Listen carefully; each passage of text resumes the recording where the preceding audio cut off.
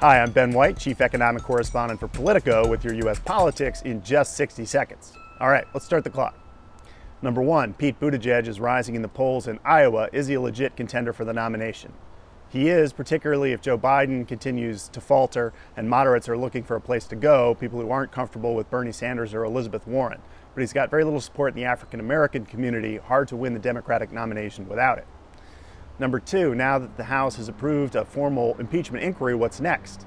Well, a few more days of behind closed-door hearings, and then the big moment will start later this month when the House Intelligence Committee starts public hearings on whether or not Trump had a quid pro quo with Ukraine to investigate Joe Biden. Those public hearings are key for public opinion on impeachment.